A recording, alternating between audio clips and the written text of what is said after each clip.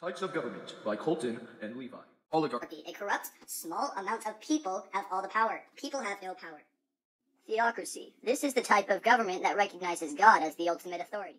Democracy. The citizens hold the political power. Monarchy, run by the king or queen. When the king or queen dies, the oldest child will take the place of their parent.